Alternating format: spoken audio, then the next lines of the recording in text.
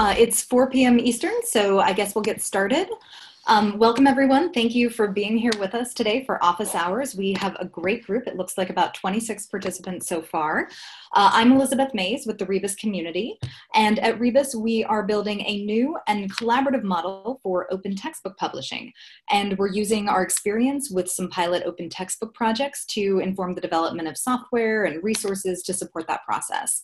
We've partnered with Open Textbook Network to offer these monthly sessions that are designed to tackle common issues in open textbook creation. And if you aren't already a member of Rebus, we invite you to join us and learn more about what we do at forum.rebus.community. And with that, I'll introduce my co-host, Karen Lauritsen, with the Open Textbook Network, who is joining us by phone. Karen? Hi. Yes, I'm here. Okay, fantastic. I'll let you introduce the Open Textbook Network. Okay, thank you, Liz. So I'm Karen Lauritsen. I'm Managing Director with the Open Textbook Network, and we are delighted to collaborate with Liz and the Rebus team on these monthly conversations so that we can bring together a community of open textbook collaborators and practitioners. For those of you who are not familiar with the Open Textbook Network, we are a community working to improve education through open education. Our members represent more than 600 higher education institutions, and together have saved students more than $8.5 million by implementing open ed programs. We currently offer several pathways to support open textbook publishing. These include guides and adaptable resources available to the common good, 2 of which were made on Rebus. And we also offer a Pressbooks EDU sandbox and discount.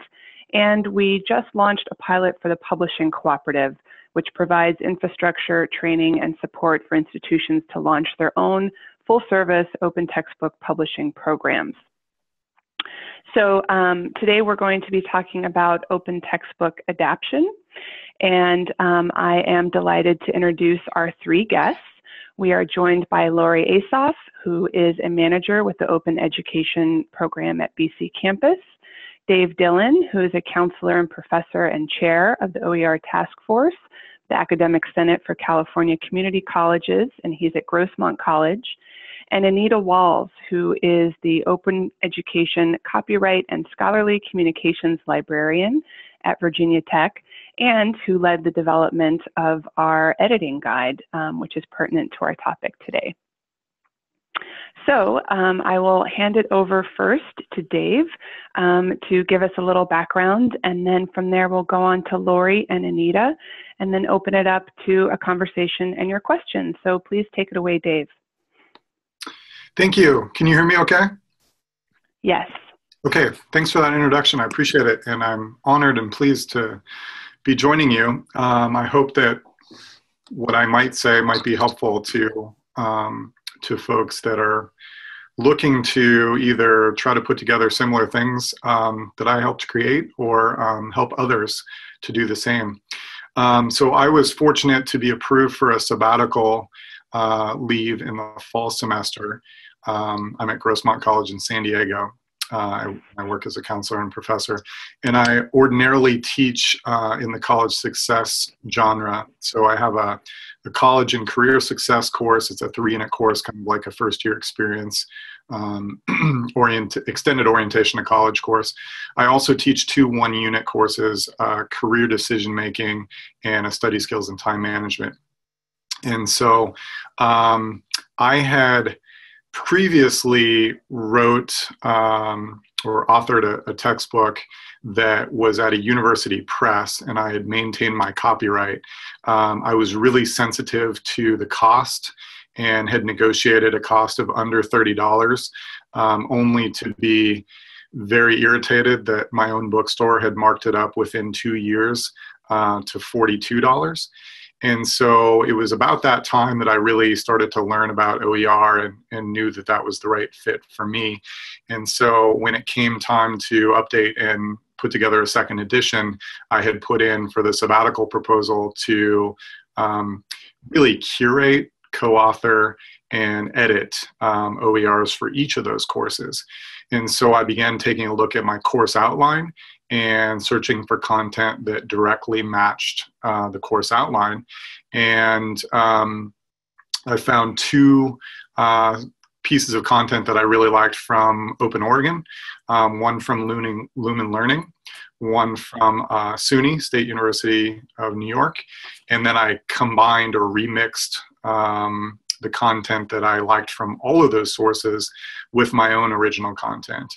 I was also fortunate to be able to use the least restrictive Creative Commons BY license to be able to globally license the whole thing. There was one of those sources that was originally a CC BY share alike non-commercial, and I worked with SUNY to be able to relicense it as CC BY. So it made it a lot smoother to have everything under the same license.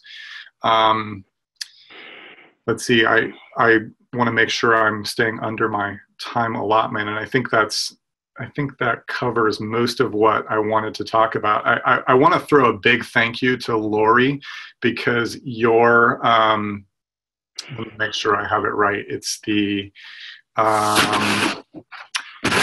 it is the BC campus. I'm going to butcher the title, so I apologize, Lori, but it's How to Put Together an Open Textbook. And that was a phenomenal resource for me to be able to use. So I'm so thankful that that resource existed. And Apurva or Liz, you may have the list of other resources that were helpful. Those may appear in the chat, and I'm happy to talk about how they helped me further. Thank you. Thanks, Dave. And I think you gave a great introduction to Lori. So Lori, we look forward to hearing about your experience. All right. Well, I'm glad it helped, Dave. And actually, we're getting ready to release a much improved, newer version of that with a lot more steps. So glad to hear it's being put into use. So as Karen mentioned, I'm manager of open education at BC campus, and my participation in adaptations is as a project manager working with faculty authors and adapting faculty authors in our province in BC. At the beginning phases of BC campus, we undertook the major adaptation of 10 textbooks. And the impetus for us was to Canadianize books. So many of the open textbooks, particularly at that time, were American. And even though people sometimes think of us as the 51st state, we do have our own requirements. So I worked on 4 of those 10 books. And what we did was we asked faculty in our province first to do peer reviews on books that we curated, and then based on their feedback, put a call out for targeted adaptations based on the feedback, and then also took suggestions from faculty who wanted to adapt or revise a book that we had in our collection at that time. The second condition was that they would Canadianize the books. And so what this typically meant was replacing the content with Canadian content, Canadian examples, but also we realized the spelling should be Canadian, which is usually partly American, partly British, depending on where you live in the country. And also we use metric measurements, not imperial by and large. So we made those sort of changes. And then as we went through that process, we created a style guide for our authors and instructed them to create style sheets, which were idiosyncratic for their particular book. We were working with a group of copy editors and proofreaders, so they helped us to develop those tools. And we have since learned that our faculty, those books that we adapted have been well used and loved and have been greatly used in the classroom because they do fit the curricula in this province and across the country. As far as what I have learned was that a major adaptation is a huge undertaking. I've been asked several times, how did you do it? Well, one thing I learned is you really have to start with a quality book when you begin. And my husband and I went through many, many home renovations during this period. So I look upon a textbook adaptation like a home renovation. You run into surprises all the time, and sometimes it can take just as long as building a new house. So that whole quality thing became very important. And where quality would show up would be, for example, are all of the resources, the images, the graphs, the videos in the book openly licensed, because those items do get borrowed, and they're very often not new creations, as is the text. We found that many books did not follow that best practice, and so we made it a point of auditing the books and double checking all the resources. If an item was not openly licensed, we either pulled it and had nothing, or we found a replacement. Copy editing was the other big issue. We found many books that either had not been copy edited or were poorly copy edited. So if you can find a book that has gone through that rigorous phase, all the better.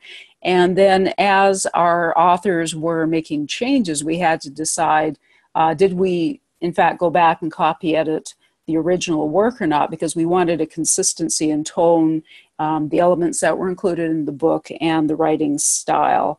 And then lastly, let's see how my time is going. It was important to see what sort of file types and formats the original book was in. So we did run into cases where a book that people wanted was in a PDF, which is really difficult to edit, of course, and we were putting everything into Pressbooks. So sometimes this took a lot of time before the adaptation occurred, where we were manually putting it into the book. We did do a major adaptation of an OpenStax book. That was a lot of work as well, because it was difficult to get that book into Pressbooks.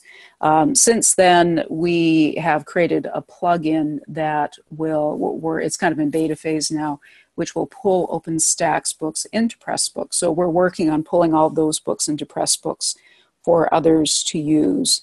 And so there's my 5 minutes, and I'd be happy to answer questions about that. Thanks, Lori. I don't think I'm muted, so I'm just going to keep talking. Thank you for sharing your experience and for providing what may be our working metaphor during our conversation, and that is that adapting a book may be a bit like a home renovation, and starting with quality materials will make all the difference. Now I'd like to turn it over to Anita Walls to share her experience. Please take it away, Anita. Thank you, Karen. I want to tell you about a project that I undertook in 2015 with a business faculty member here at Virginia Tech. And I have a lot of details, so I'm just going to talk, and we can hear your questions a little bit later. Professor Skripak in the College of Business was wrestling with options when a new edition of his book, which students weren't reading anyway, escalated to around $220. After many conversations, we decided to remix an openly licensed textbook with several goals in mind. First, that it be openly licensed, that our final output be, that it be a good fit and engaging for students, and for that reason we decided to involve students at various points in reviewing the text, that it be 508 or compliant or otherwise accessible to screen readers, that it be editable, low cost, print on demand, and we also wanted to do this to be a lean process, so we decided to do this in addition to our regular jobs. And as Lori said, the best analogy to me as well of this type of work is a construction project. You're either building something brand new or you're renovating something that already exists. So in keeping with the construction project analogy, Professor Skripak reduced the text by 40 or 50%. He rewrote entire sections and reorganized sections into different chapters. He brought in additional contributors and authors, as well as hired and supervised student reviewers.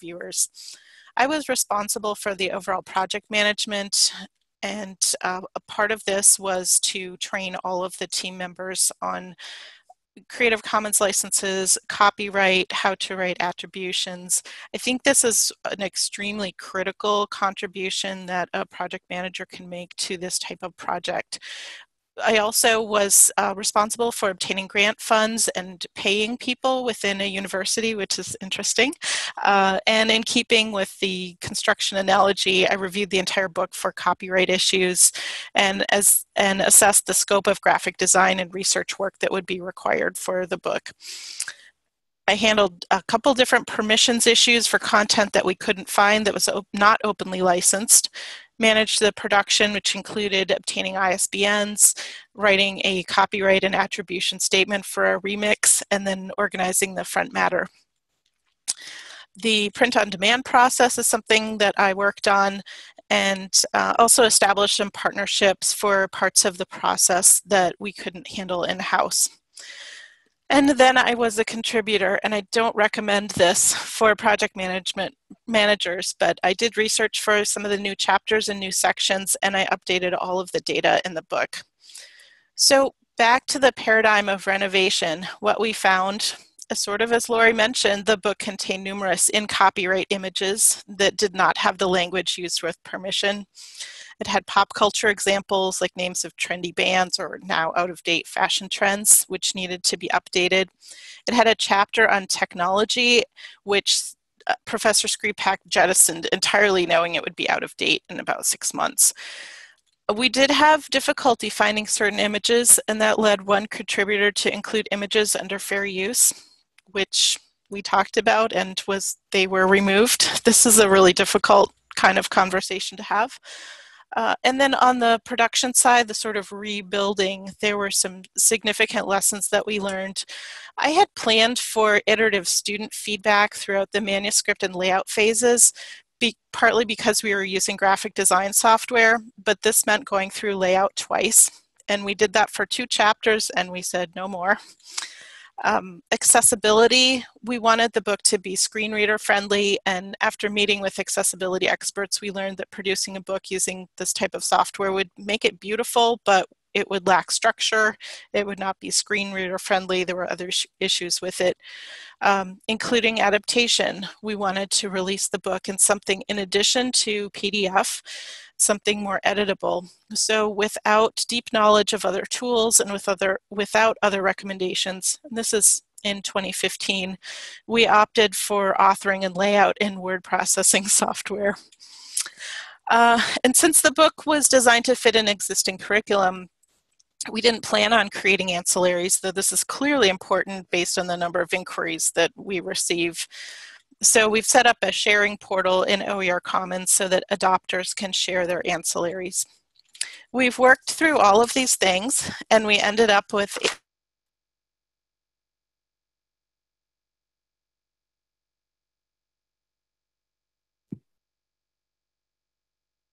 Anita, we may have lost you. Can you hear me now? Yes. Yes, okay. So sorry. We ended up with a 420-page digital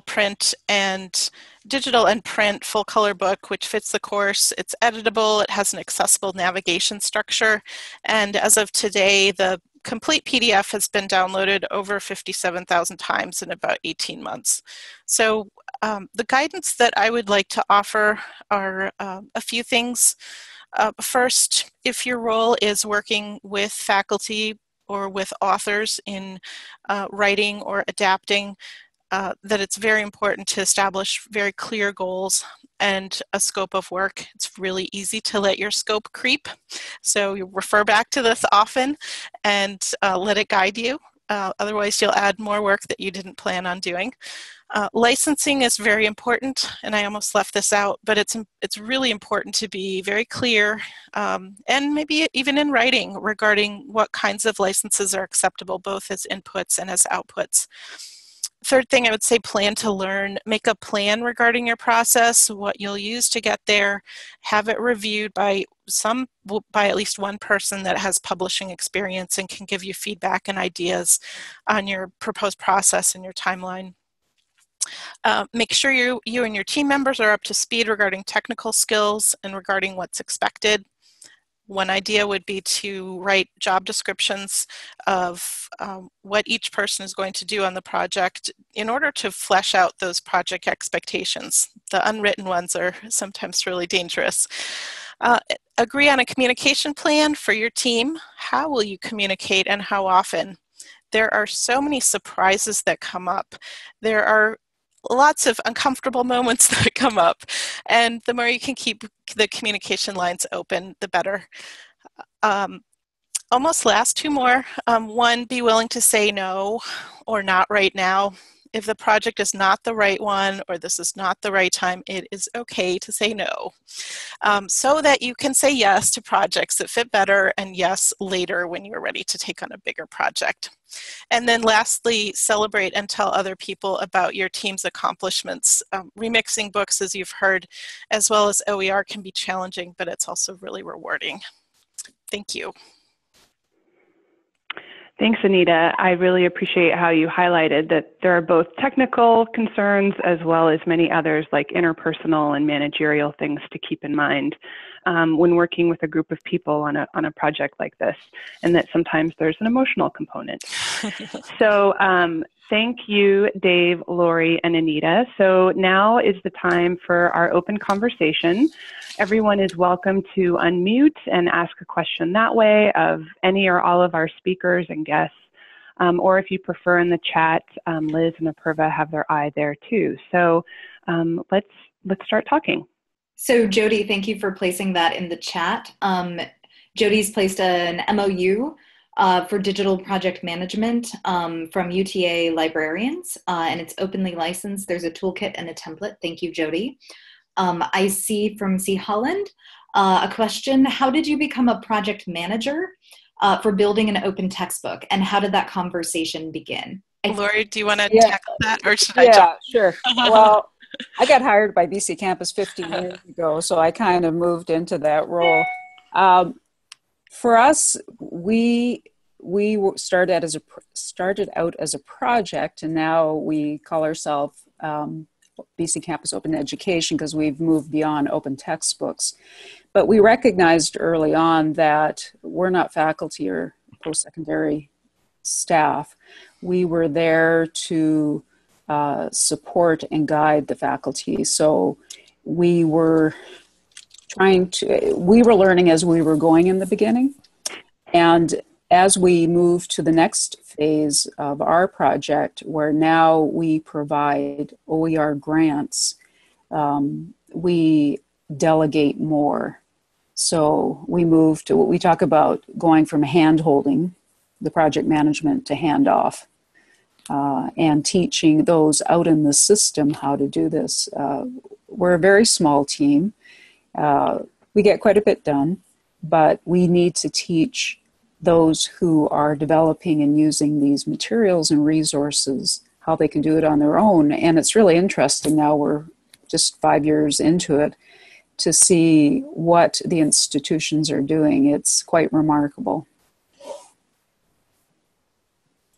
So I would say regarding project managing an adaptation, this was a referral that came from one of my colleagues, from a friend of his who was frustrated with his options and wanted to talk. And we went through, we met a few times and talked about what he wanted to do, and decided,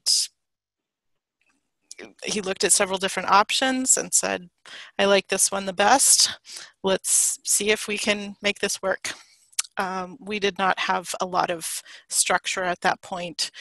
And there are a lot of things I would do differently.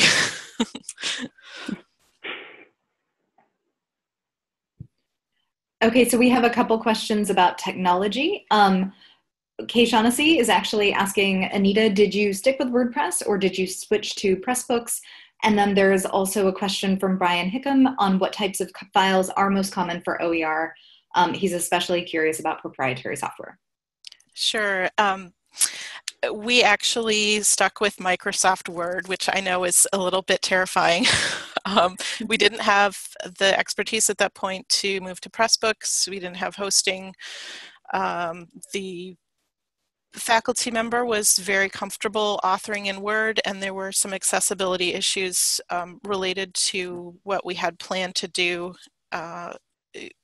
It was really early, and we didn't have the technical skills and the access that we needed to move to something like Pressbooks. But I would not recommend layout in Microsoft Word. It's not designed for that, and it's very frustrating. Fantastic. So Mandy Goodset has a question: for things like copy editing or other things librarian team members might not have expertise in, how did you provide that help for faculty? And I think that would be for Lori and Anita. For us, we hired, this was part of our budget. So we're publicly funded by the provincial government, and we also get some funding from Hewlett. And so with the budget we provided for each book, we hired professional copy editors. And I would say it was money very well spent because they taught us a lot and they have eyes that I would give gold for. They see everything, and they will, because they aren't experts in each of the subject areas or copy editing. They read like a student would read the book, which I learned early on, and they could say to the author, "I don't know what you mean here. Can you clarify this? What do you mean by such and such?" So that's what we did with the copy editing. Or other things librarian members might not have the expertise in. Again, part of it was learning as we go, but our particular team at BC campus, we do each have skills that complement each other, and I think the team has naturally grown to include those people. So we do have developers and technical support, and then we have individuals on the team who have a greater expertise and maybe interest in press books, for example. I'm the procedural geek. I like writing guides and watching, crossing the T's and dotting the I's. So I'm good at recording procedures and documentation. So anyways, that's how we have managed in our project. So for this project, we did not hire a copy editor. We had one faculty member who was remixing, another faculty who was following after him, a group of students that were giving feedback. Now what we do is, for a non-beta kind of release, we will send something out to be copy edited, and we will hire a professional who can do that. For graphic design, we were able to handle a lot of that in-house. What we found since then with a book that just came out is the grants we offer to faculty can also be used to hire students to create graphics, and those will be under an agreement whereby the student says that their work will be openly licensed and freely available, and so we're able to have that agreement with students to do that. And I see you're asking who pays for this. Right now we're funded through the university libraries. We do not have a press on campus. There is no university-wide press in Virginia or anything like that, so it is part of the open education budget or the VT publishing budget at the university libraries. And Dave and Lori, could you speak to that as well? I see a question further above on where the grant money for these types of books and types of projects is coming from at your institutions. Can you also give us a brief glimpse on that? Sure. We're not an institution. We're a project. So we are funded by our Ministry of Advanced Education to provide support to all 25 public post-secondary institutions in the BC, British Columbia, as well as the private institutions. This is Dave. I'm at a community college, and so the project that I was doing for open education was approved as a sabbatical application. My college recently received a small grant, that part of which is we're going to be able to use to incentivize faculty to start creating or adopting. So I don't know if that answers that question, but it's a part. I want to go back to one of Brian's questions. I don't know if there's a most common format for open education. Someone else in this group probably does. But for me, Pressbooks was a really easy choice to make for the platform for what I was using. I liked the visual aspect of it. It was well supported. So big thanks to Hugh and Zoe and Apurva and Liz. That team was fantastic to work with. It was accessible, or as accessible as anything that I could find was, with continual improvements for accessibility. and so that was an easy choice. Of the 5 things that I was looking at to try to sort into the same unifying text, 3 of those were in Pressbooks already, so that made it really easy. One was HTML, but Pressbooks has a mechanism or a plugin to be able to render that. It didn't come through seamless. It came through without me doing a whole lot of manual labor.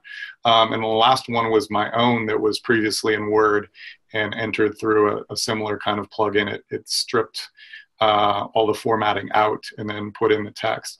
I was at an open education conference breakout session where the topic of the session was about those formats. And essentially the message was, please don't do anything in PDF, because PDF is just is terribly difficult to be able to openly adopt.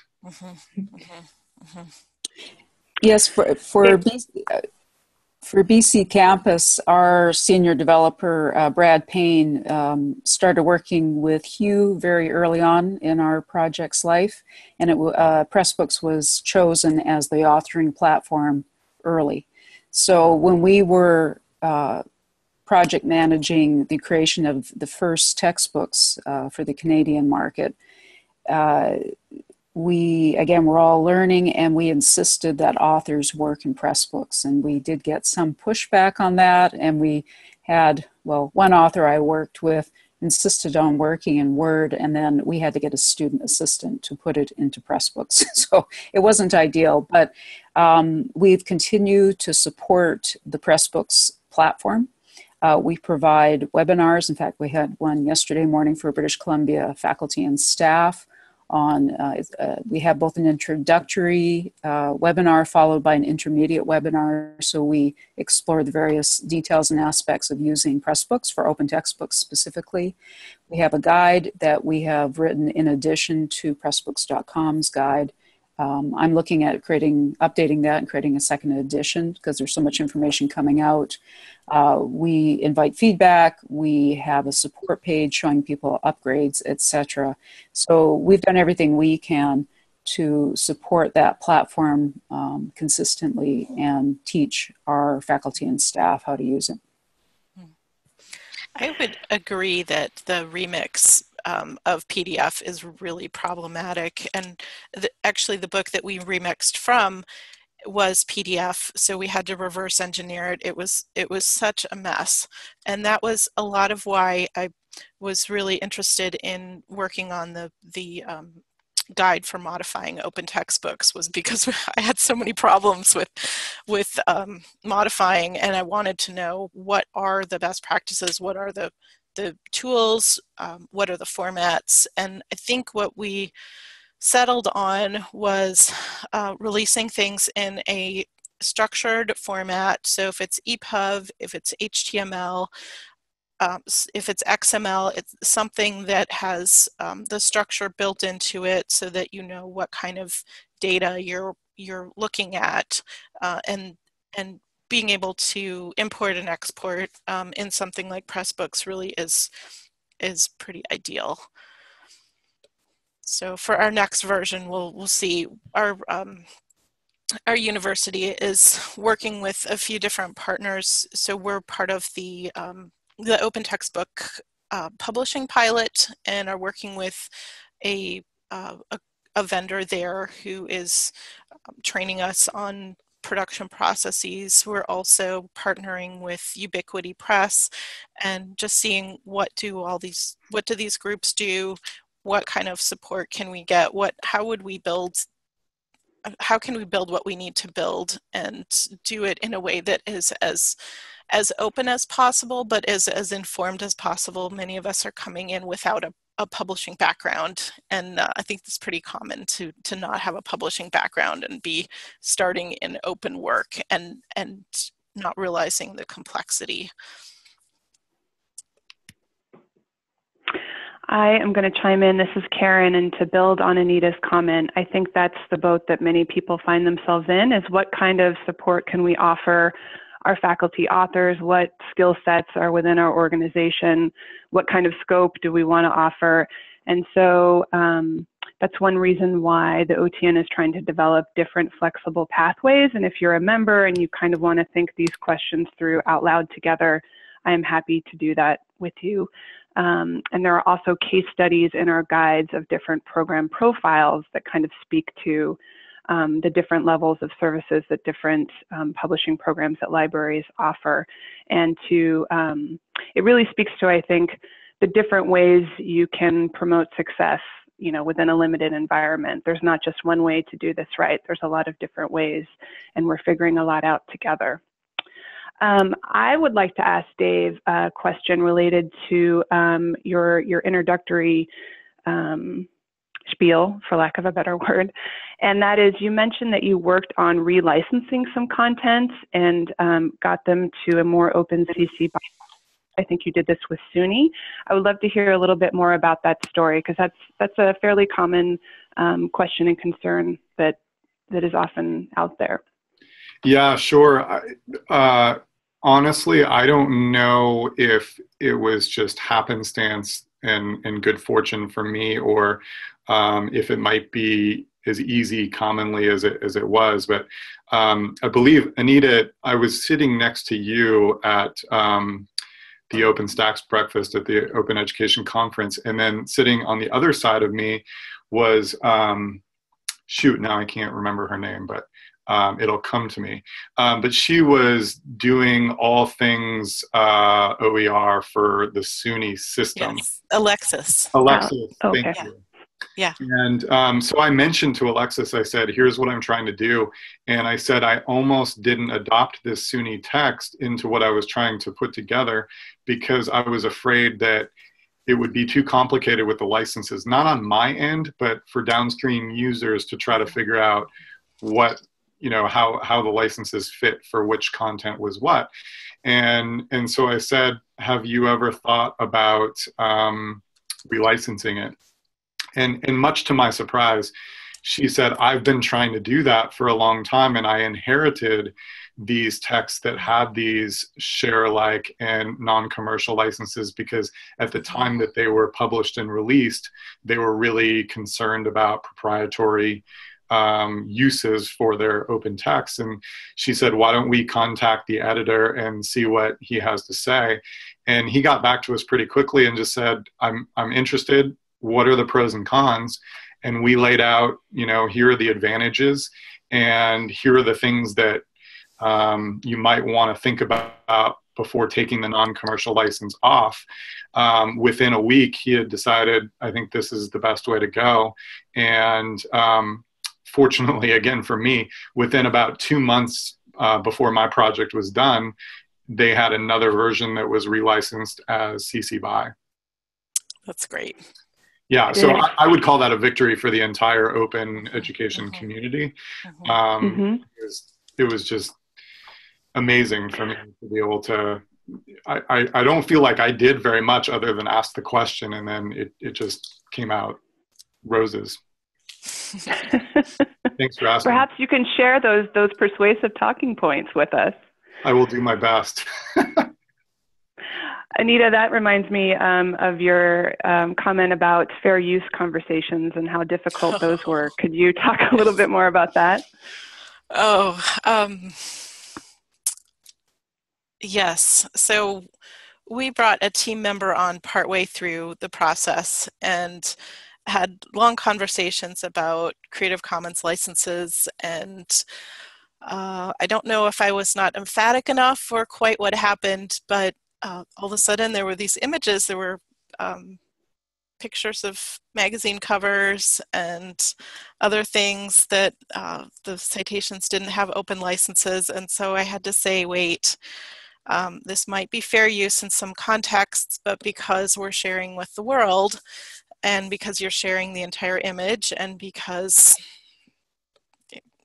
someone might want to sell it, it doesn't have an open license, it's a creative work, it really, I can't affirm that being a fair use. And we went back to the original goals of open licensing, share with the world, not just with our students, and had to pull those out.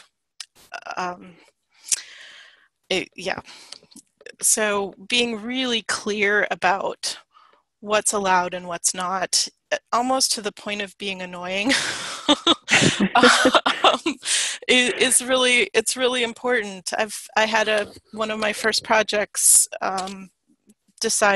someone in the project decided to license an image from a commercial vendor, which meant that we couldn't share all of the source files broadly, and it has potential to derail a whole project if someone doesn't understand what is allowed and what's not. Fair use, I would say fair use with text might be a little bit different because it is commonly, you don't commonly copy a whole chapter. You would copy a quote. You might copy a minor part, and I'm not an attorney. You would copy a small portion of something. And so I think that kind of fair use is less, in my opinion, less dangerous than copying an entire image and redistributing the image. What Dave said about downstream users and care for downstream users, I think is really important. When you add content under fair use that is iffy, you put other people in a position where they should do a fair use analysis. And you don't want to do that in openly licensed content. Yes. Related to that, there were a couple things in our book that we could not find alternatives for, that were very specific, that we requested permission for, and the permission is included in a file on our website that people can request, so they can see what exactly there is permission to do. I included a clause about the permission being transferable. That's something to talk to your legal counsel about, to ask what could we do to make sure that other people can use this material if they are downstream users, and what does that look like? I know that's a controversial issue. There are different perspectives on it, yes, but that guiding principle of care for the downstream user, I think, is a really nice way to frame it. Yeah. Two things I just wanted to jump in and add. There was a question about graphic design. No, I didn't use one. I would love to use one in the future. I think, as mentioned in the chat, utilizing student talent is a great way to go. And some of the things that were previously created that I was putting together already had images, artwork, photography in there. So I debated a little bit about, from a consistency standpoint, what I wanted to do with that, and kind of defaulted just to leave most of the artwork as it was, and then later on kind of go back in and see if I can make it more consistent. Then back to copy editing, I would love to be able to have the funding to hire, as Lori said, someone that has the eye for it, because absolutely I agree they can catch things that other folks, common folks like me, can't catch.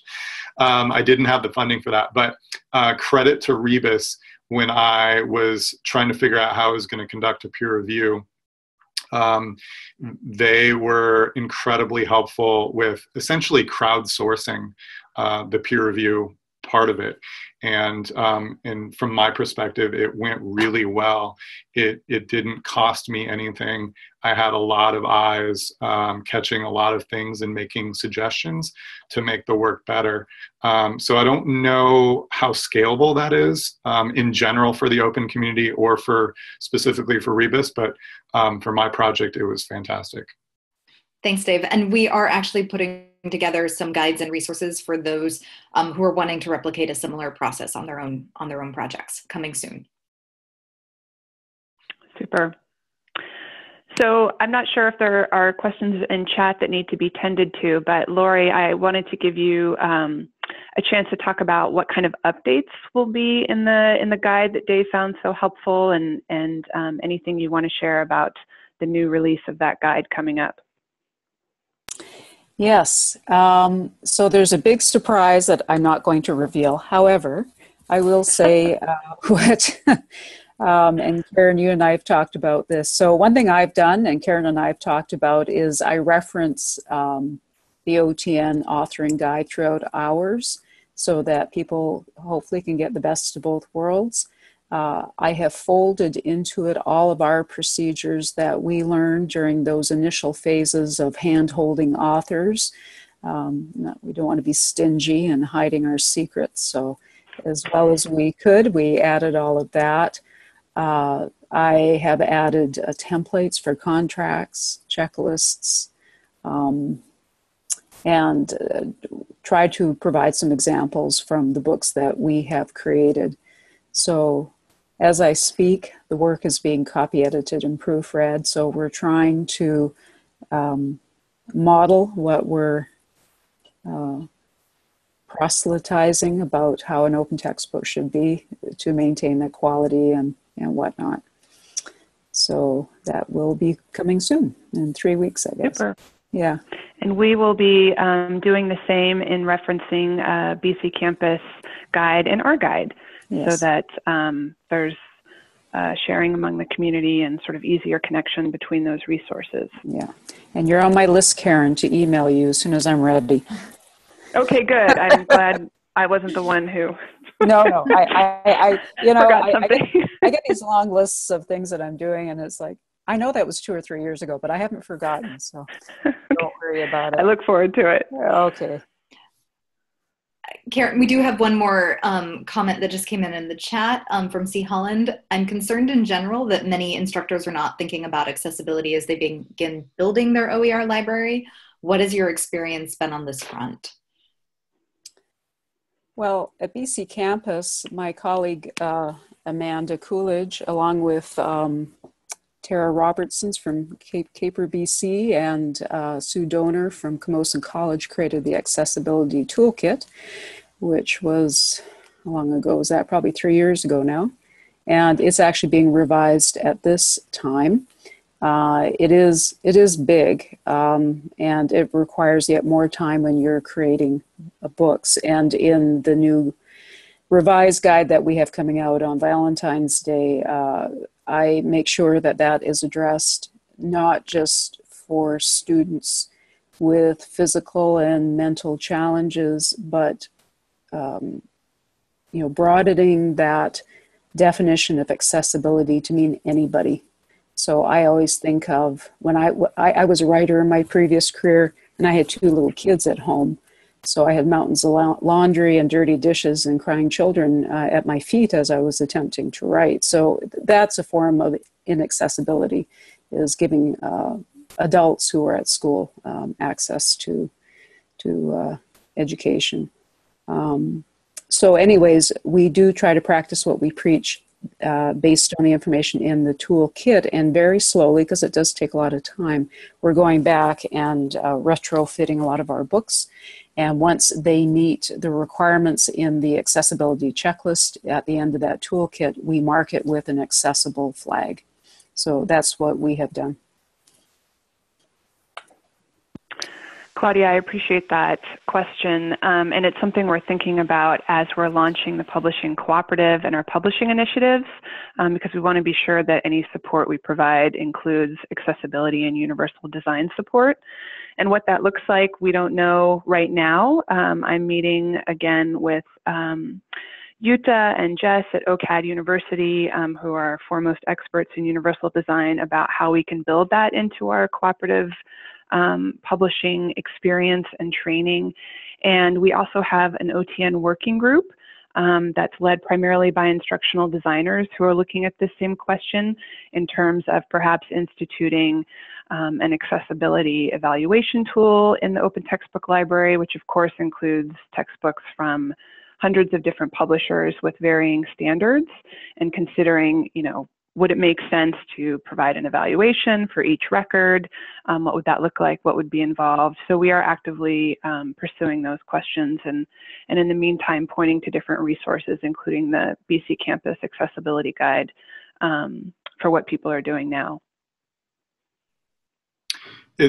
Claudia asked, that's a great question, and it's a concern of mine also. And from my experience, again, one of the reasons that I chose Pressbooks was because it was as accessible as any platform that was out there, and they convinced me that they were making improvements with accessibility going forward, which they have done. I was fortunate to have someone on my campus who's an alternative media specialist who was willing to review my text and along the way educate me about many things accessibility that really coincided well with BC's accessibility toolkit. So the one piece of advice, or two pieces of advice I would have: one, I encourage you to educate and advocate faculty and colleagues who are embarking on these, going into creating or adopting open educational resources, and let them know about accessibility if they don't already. The other is, it is so much better and easier to be able to have accessibility built in from the forefront than to try to go back and retrofit it. That's just as painful as the PDF conversion. Yeah, yeah. So Dave, I would agree that trying to do accessibility at the end just seems like an add-on, and that there are times when push comes to shove and it doesn't get done. And I think that's probably more common for a lot of people. So having a platform or a system in which that is built in as an intentional design is really critical. That was a big part of why we didn't do our layout in a graphic design software, was because it would be a flat file and it would be a picture of a page, and what we ended up with is functional and works and is fine and is editable and all of those things and will go out of date eventually, but the screen readers can read it, and it has mistakes. There are things that are not accessible in the book, but we met a low bar, and we're hoping to do better. So. Thank you. So we're nearing the end of our hour. Liz, are there any other questions you see in the chat we can squeeze in? No. Okay. We're coming to our natural conclusion then. I would like to thank Liz Mays and the Rebus team for organizing office hours. And our guests for this topic were Lori Asoff, Dave Dillon, and Anita Walls. Thank you all for sharing your experience. And thanks to everyone who joined the call and asked all of your great questions. We are here to think about these questions and start to answer them together, and then to iterate on those answers as better possibilities emerge. So it's always great to get lots of different voices. Liz?